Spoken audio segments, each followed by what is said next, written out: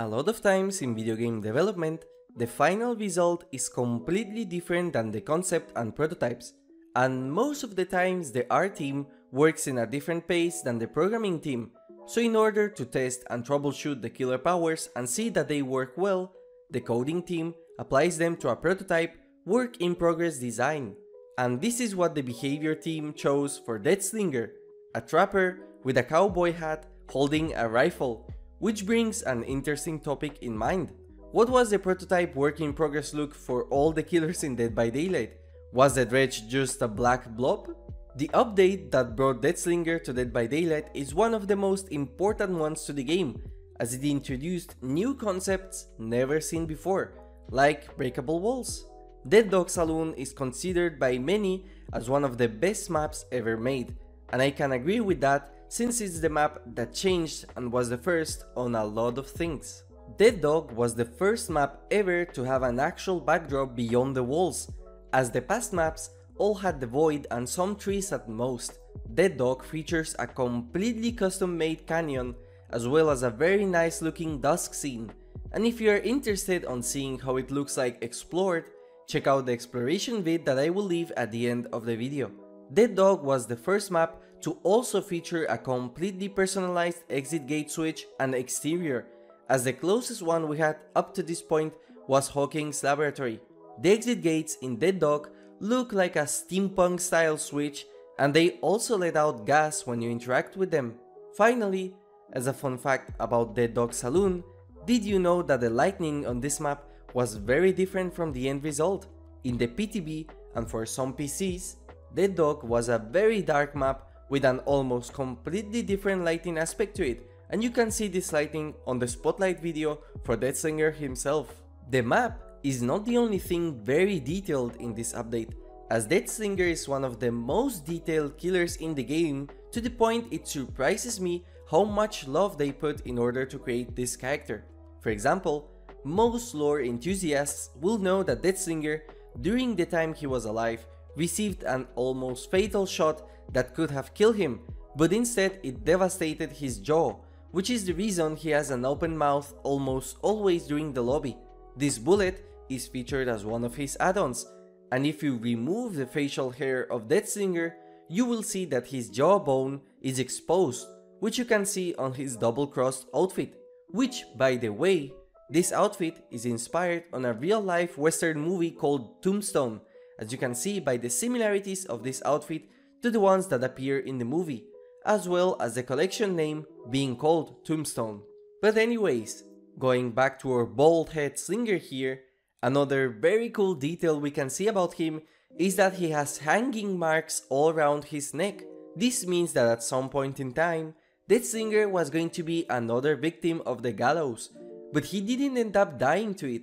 What I find interesting is that there isn't any point in the lore of Slinger where it says he survived an attempt of this type of execution, only that he was convicted to it, but due to the survival of Bayshore, he was instead sentenced to prison. And for those that don't care about the lore and don't know who Bayshore is the sworn enemy to Slinger. He was the man that betrayed his trust and started to sell his inventions and patents to others, and Slinger hates him with all his soul. He hates Bayshore so much that he has the motto "Death to Bayshore" engraved in his custom-made weapon, and this is the engravings that Slinger cleans after every basic attack in Dead by Daylight, to remind him constantly that his main goal is the death of Bayshore. And since we started talking about his weapon, did you know that it has an actual brand in the game? The weapon that Slinger is using is a modified Toslin and Weiss Model 48 according to the branding in their rifle. Now, I am not a gun fanatic, but this is not a real weapon as far as I am aware, and if you know about guns, especially western ones, comment down below what you think this weapon is inspired by. This is not the only interesting fact about this branding. Next to it, it has a serial number that says NO06142016, which might look like random numbers, but this is the release date of Dead by Daylight, June 14th, 2016. Honestly, one of my favorite details in DBD. But the engravings are not something exclusive to his default weapon. Some of the most expensive looking rifles that appear on the store also have their own name engraved on them, like the Rail's Edge on the Rail's Edge weapon, the Killjoy in the double-crossed outfit, and the Spirit of Belfast in the Frontier Vigilante. The rest of the weapons do not have any visible engravings on them, but as an extra fact, take a look at how cute they made the moth in Dead by Daylight. If you think this is the end of details in DEATHSLINGER, then you are wrong. Another cool fact about him is that he has a leg brace due to an almost fatal wound that he received in one of his adventures, as it is said in his Frontier Vigilante outfit. The only outfit missing this leg brace is his Oxy Bounty outfit. This leg brace is the reason why DEATHSLINGER walks slower than the normal speed killers, and he was the first male character to run at 110% instead of 115, if you don't count the original design of Frank and Joy. In his double-crossed outfit, he has big nails stuck to his left leg, which is visible in-game if you position your camera well. This is the only time you can see DEATHSLINGER's legs. A really cool detail about his Frontier Vigilante outfit is that the spurs in his cowboy shoes actually have engravings on them, but they are low quality, so I cannot read exactly what they say. But the fact that the artist decided to give Slinger so much detail to the point of putting engravings on his shoes, which most of the players will never get to appreciate, is really cool. I guess they wanted me to make a video about it. The double-crossed outfit is my favorite outfit for DEATHSLINGER, and this was not the only cool detail about it.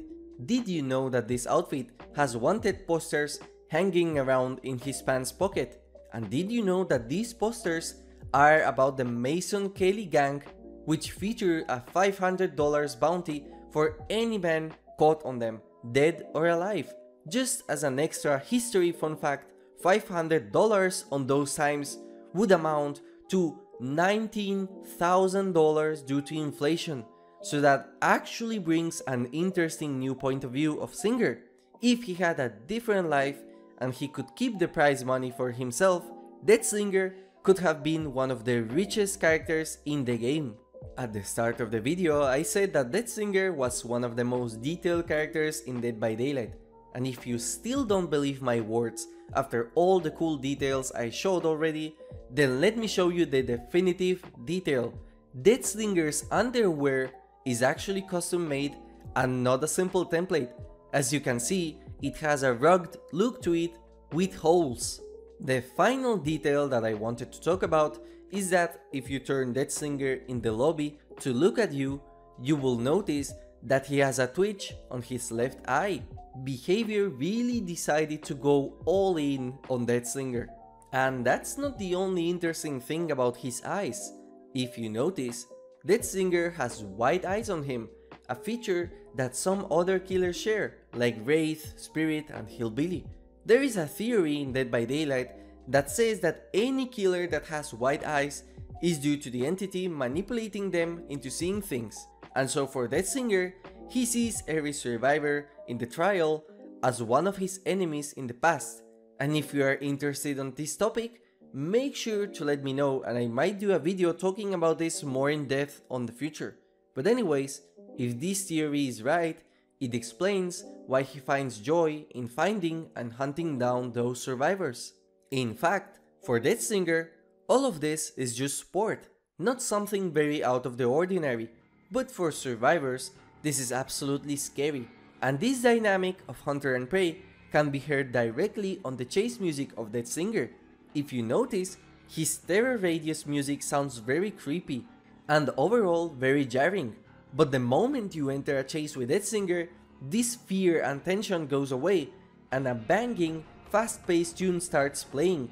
This is because the time of hiding is gone and now it's a game of cat and mouse. Since we talked so much about cool details, let's change subjects. Did you know that originally DEATHSLINGER was supposed to be known as the Gunslinger according to an accidental leak of the lore before he was officially revealed? where it called him the Gunslinger. In fact, in one of his outfits, the fishy target, they refer to him as the Gunslinger still. The cool thing about his outfits is that they all tell a cool canon story to DEATHSLINGER, unlike most of the other killers that have fantasy-inspired outfits or they are all made up just to sell. The only outfits that are not canon to the lore of DEATHSLINGER is the Irish outfit from the Battle Pass and the Bugbear outfit, which showcases a moth-infested, completely broken DEATHSLINGER. As you can see here, he is pretty messed up on that outfit. Now I would like you to remember some of the facts I talked about in this video. Keep them in mind, because I will be making a new episode of Mysteries of the Fog, featuring none other than DEATHSLINGER himself. During my investigation for facts, I stumbled upon a mystery that needs to be resolved, so stay tuned and don't miss out on it. Meanwhile, check out my Out of Bounds exploration video to see how Dead Dawg Saloon looks like from the outside. Thank you for watching.